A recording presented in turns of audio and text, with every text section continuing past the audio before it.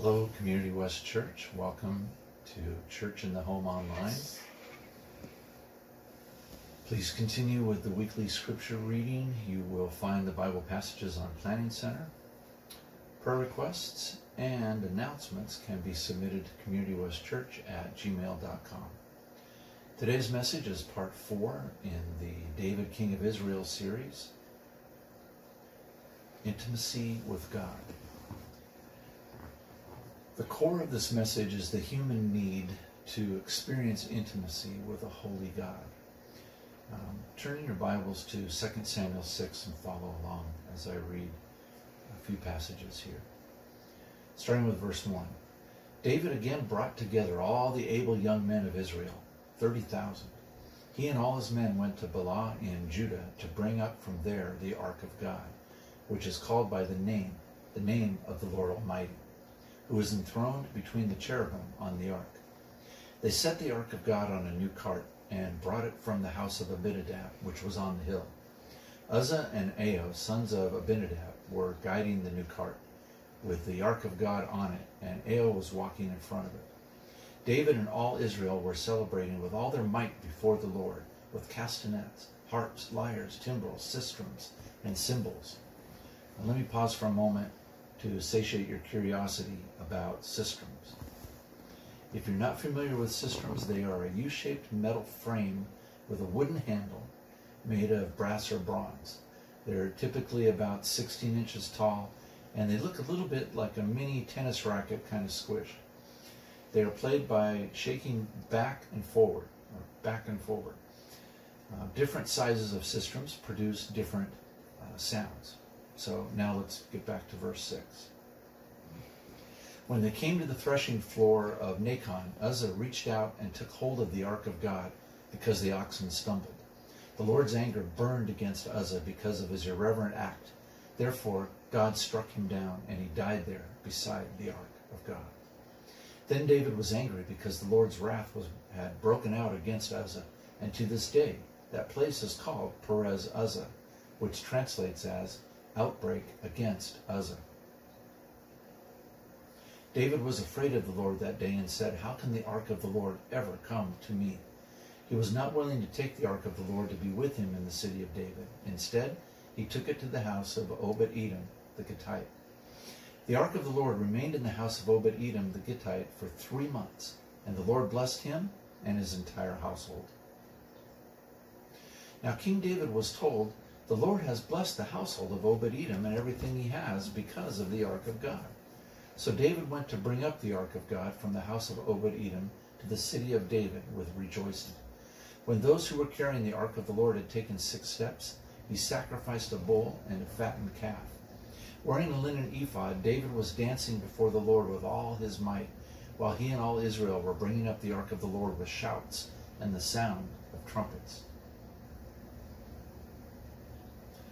So after 7 years of a brutal civil war, King Saul was killed in battle, and, as God promised, David was crowned King of Israel. David decided to move the Ark of the Covenant, a powerful religious symbol for the entire nation, to the capital city of Jerusalem. 20 years ago, the Philistines had captured the Ark in battle, but it brought them so much stress and judgment that they put it on an ox cart, pointed it in the direction of Jerusalem, and let it go. For 20 years, the ark was stored in a remote area at the house of a man named Abinadab. Now in 2 Samuel 6, the first verse tells us that 30,000 armed soldiers marched up to Abinadab's front door and requested the ark. Wow, that's a lot of guys to come to the front door. For Abinadab, the ark had been a curse, so he gladly released the ark to David, who was so excited about the return of the ark that he and his fellow countrymen rejoiced with singing and dancing. And then, as the Israelites were proceeding with the ark on the ox cart, the oxen stumbled. Uzzah reached out to steady the ark, and when his hands touched, Uzzah dropped dead. Angered by the Lord's wrath and Uzzah's shocking death, David, who was frustrated and not a little frightened, cried out asking, "How can the ark of the Lord ever come to me?" Unwilling to take the ark to be with him in the city, David sent the ark to the home of Obed-Edom, where God blessed that man and his entire family. 3 months passed. David decides it's time to make another attempt to move the ark to the city of David. This time the party went as planned, and there was great rejoicing as the ark arrived at its rightful home. The Bible tells us that David danced with all his might. Now this is the kind of story that makes some people not believe in the Bible. Who wants to worship a God who can be angry, vindictive, unfair, and even mean? Or for those who believe the Bible, this kind of story can create fear and insecurity in our relationship with God. It is not the kind of relationship with God that Paul talks about when he wrote, "The Spirit you received does not make you slaves, so that you live in fear again. Rather, the Spirit you received brought about your adoption to relationship. And by him we cry, Abba, Father. The Spirit himself testifies with our spirit that we are God's children." So how can we experience this level of intimacy and safety and security with God? The story tells me I must be careful. God might strike me too. So let's see if we can answer some questions that will draw us closer to God. First, why is the ark so important, and why did David want it? Why did God smite or kill Uzzah? Why did David dance and rejoice before the Lord with all his might? And what difference does any of this make in our lives today? These are difficult questions. Part of our problem when we read this story, or any biblical story, is that we lack context. Context makes all the difference. I'll give you an example. Let's say you saw a video of an old man dressed in rags, covered with dirt, wearing a ragged beard. He lives in a hole, apparently homeless, poor, and vulnerable. Suddenly, the video pans out and you watch in horror as a truckload of armed men swoop down, shouting, pointing guns, and threatening the old man. It seems so unfair, so unkind, and even brutal, until you're told that the men in the truck are U.S. Army, and the man in the hole, dressed in rags, covered with dirt, wearing a ragged beard, is Saddam Hussein. Then you say, oh, now I know why the soldiers acted that way. When you understand the context, the rest of the details make sense. In the same way, we need to understand the context of David's story. This is what we want to understand. What was the ark, and why did David want it? The Ark of the Covenant was a chest or box about 4 feet long and about 2 feet wide and 2 feet deep, all overlaid with gold. The solid gold lid was called the mercy seat. Unlike the Ark in the Raiders of the Lost Ark movies, the Ark of the Covenant did not have magical properties, and people suffered God's wrath, or nor did people suffer God's wrath when they tried to use it like a spell or a charm. The ark symbolized something for the ancient follower of Yahweh, just as the bread and cup we use during the Lord's Supper symbolized something for us. After delivering Israel from slavery and making a covenant with them, God instructed them to build the ark. He said, "There, above the cover between the 2 cherubim that are over the ark of the covenant law, I will meet with you and give you all my commands for the Israelites." There, I will meet with you. This is God's promise, his covenant. The ark was a place of intimacy between God and his people. It was the place where the glory, literally the heaviness or the weightiness, the experiential reality of God dwelt among them. They felt it. They lived in that glory and mercy. And all this intimacy, living in the glory of God, living in a vital relationship with God, was purely God's initiative, God's gift of radical, free grace. Why then was David so anxious to possess the ark? It is likely that David may have wanted it for political reasons, but we also know that David hungered for intimacy with God. Listen to David's prayer in Psalm 27, verse 4. "One thing I asked from the Lord, this only do I seek, that I may dwell in the house of the Lord all the days of my life, to gaze at the beauty of the Lord and to seek him in his temple." That is the cry of David's heart, to know God. not just to have data about God, but to live intimately with God, to have the kind of relationship Paul talked about in which we cry out, Abba, Father. The ark represented that spiritual reality. It is one thing to know facts about God. God loves me. My sins are forgiven. God is for me. It is another thing to have that reality come alive in your heart, to feel the weight of it pressing on your life, to know God's love and presence and power governing your life more than anything else.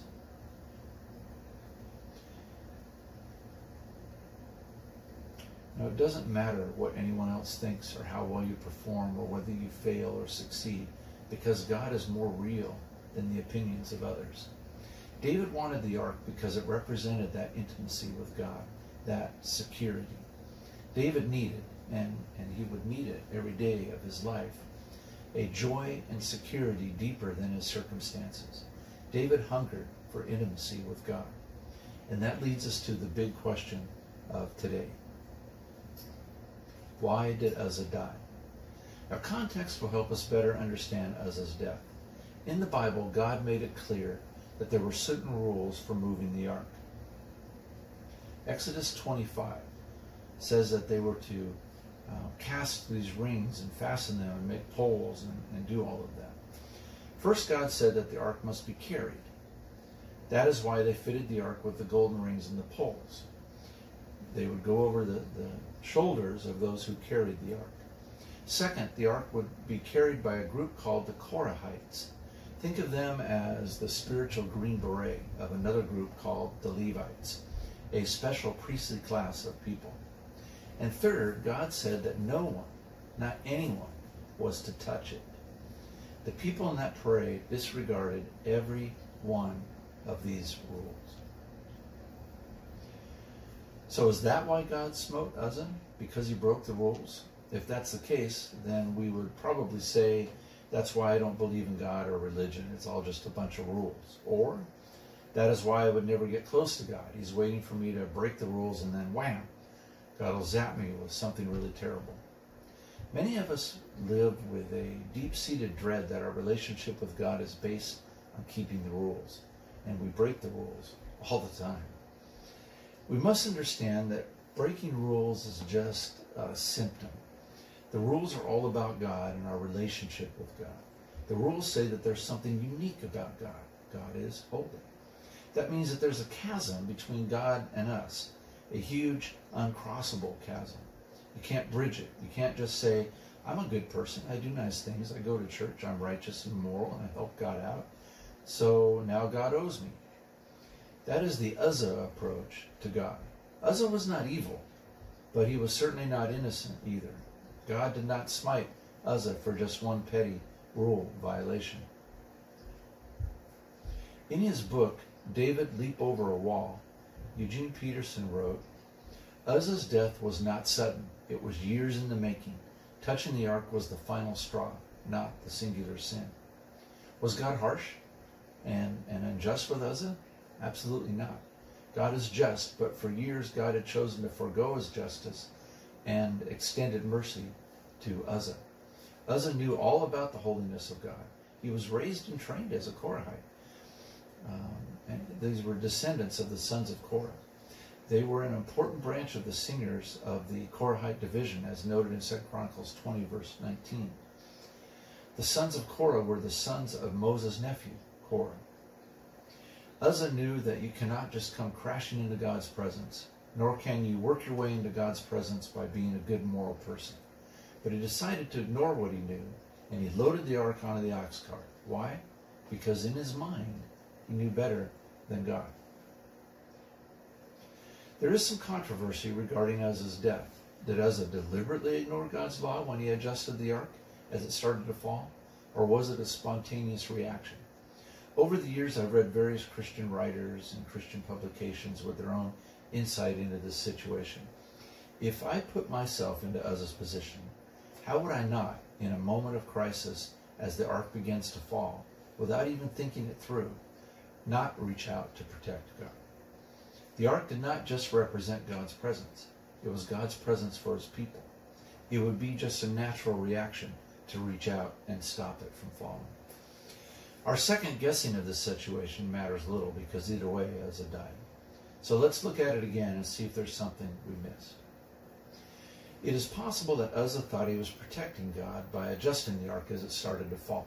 Or maybe he believed he could manage and control God. I don't know. God said, "Do not touch the ark because my holiness dwells in the ark.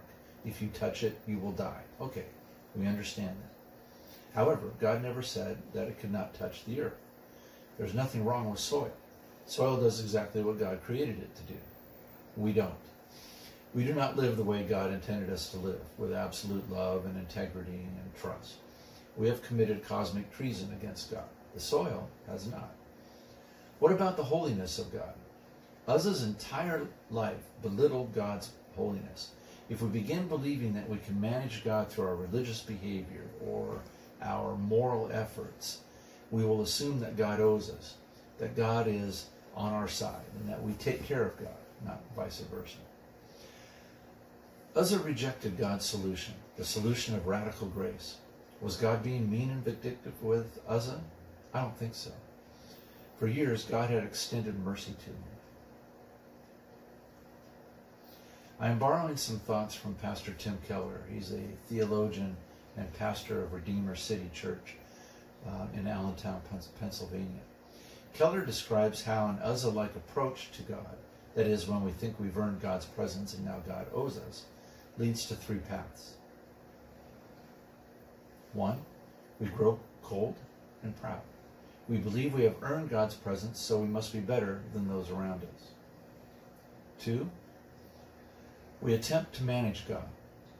We have helped God, so we must run the universe and our lives in the ways we think that He should. When we suffer, we then get bitter and resentful. Number 3, we realize that we cannot earn God's presence because we keep messing up and falling into habitual sin. Now these 3 are really the equivalent of living with shame and guilt. We do that in our lives. Spiritual pride, confusion, bitterness, shame, guilt. We see these attitudes everywhere. We are more like Uzzah than we would like to admit. Uzzah's approach to the spiritual life in Christ is lethal. It's deadly. It kills the spirit. It kills our relationship with God. I had a note in a file. I have a sermon file with all my ideas for sermons. And I found a note I'd written when I was reading through this passage, that Uzzah was dead before he touched the ark. Uzzah died spiritually the moment he thought he could keep God safely in a box. When God struck Uzzah dead, he interrupted the parade and awakened the entire nation. And that leads us to this question. Why did David dance with all this money? 2 Samuel 6:9 tells us that David was afraid of the Lord that day and said, "How can the ark of the Lord ever come to me?" So David awakens and sees the reality of the chasm. How can the ark of the Lord come to me? He cries out in verse 9.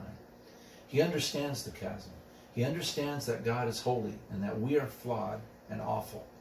He understands the bad news of the gospel. We are worse off than we would ever dare to admit. The New Testament puts it this way. For all have sinned and fall short of the glory of God. That is us. That is also bad news. So why did David dance with all his might? Why did David start the party again, strip down to his boxer shorts, and go wild with a crazy, knee-slapping, God-exalting, song-raising, shouting dance of praise to God? Because David did not just understand the chasm, the bad news. He understood God's mercy and His radical grace. We see a small taste of this grace in the episode with Obed-Edom. After Uzzah dropped dead and the party ended, the ark wound up at Obed-Edom's house. We know nothing about this man, except that he was a Gittite, which means he's a foreigner or an outsider. After Obed-Edom housed the ark for 3 months, God not only blessed him, but also his entire family. Now, why did God not smite this guy too? What did Obed-Edom do that was so special? Nothing. He did not try to manage God, control God, or get God in his debt because he's such a good moral person. No. Obed-Edom placed his faith in the radical grace of God. Like waking up from a bad dream, David gets it. That is the only way to come to God, by radical grace. David should have known this, but like us, he and his people kept forgetting. God told his people to place a mercy seat on the top of the ark made of solid gold. Every year the mercy seat was sprinkled with the blood of sacrifice. This was because God wanted to show, visibly, unforgettably, and viscerally, that forgiveness always costs something dear. It costs a life. We know this instinctively. If someone hurts you or hurts someone you love, you can't just walk away and say, "Oh, no big deal, I forgive." Somehow there must be amends, an atonement, a debt must be paid. For the relationship to be restored, someone must pay the price and bridge the chasm. Now I struggled to come up with an anecdote to illustrate this, and then suddenly stumbled across an interesting story in the news. This dog and cat pair are, as you can see, good friends. I did not want to use imagery depicting injury to animals. So here's the true story that neither of these two participated in. A cat wandered into the yard of a neighbor and was attacked by a dog, which nearly chewed the cat to death. The cat was mangled and bloody. The owner of the cat was angry, but he was realistic and decided to have the poor mangled cat put to sleep. But then his kind-hearted wife refused. She loved that cat. So he took the cat, the injured cat, to the vet. The final bill was not cheap, but someone had to pay that bill. So the owner of the cat went to his neighbor and asked him to share part of the cost. Excuse me. Legally, the neighbor had little or no culpability, but he also did not have a fence around his yard. The neighbor agreed to split the cost. He paid 25% of the bill. The cat owner paid the rest. My reasoning for this last anecdote is simple. Someone must pay the bill. The cat owner forgave his neighbor. He even forgave the dog. But the bill had to be paid. Here is the good news of the gospel. God was prepared to pay the price for us. We committed cosmic treason against God. But when Christ died on the cross, he bore our sin. Christ paid our debts. David understood, or at least had a foretaste of that radical intimacy. That is why David danced, and danced with all his might. He danced with reckless abandon. He danced and did not care what anyone else thought about his dancing. He danced because the glory and presence and grace of God was so heavy, so palpable in his life that he could feel it. He knew the weightiness of God, the glory of God, the grace of God that he did not deserve. God had bridged the gap. David saw the justice and holiness of God. When God awakened him, David saw the incredible, radical grace of God that set his heart free. Let's conclude with prayer. Lord God Almighty, you have already revealed the fullness of your love for us through the sacrifice of your Son, Jesus Christ, who has paid our debt. We no longer need to carry the burden of our sin. I pray that everyone who hears this message knows that your heart is focused on our hearts, and that in Christ, through Christ, and with Christ, every sin has been nailed to the cross. We no longer need bear the condemnation of sin. We are free to approach you, the everlasting God, the holy God, the same God that met David and the prophets and the disciples. Now we can approach you, holy God, and say, Father, I am hurting today. Father, I have fallen into sin. Help me, save me, cleanse me. And he will. He will help us. You will. You will help us, Lord. You will save us and you will cleanse us. We praise your name and all your works, Lord God. Amen.